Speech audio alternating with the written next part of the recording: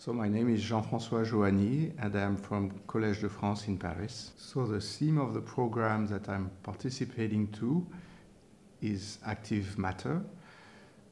Most of my research has to do with biological questions, working on cells and tissues.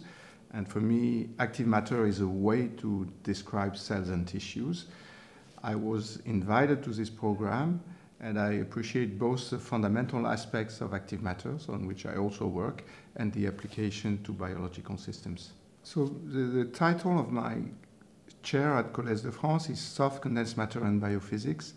And what I want to show is how one can use ideas coming from soft condensed matter to study biological questions. And the main way to do this for me is to use active matter.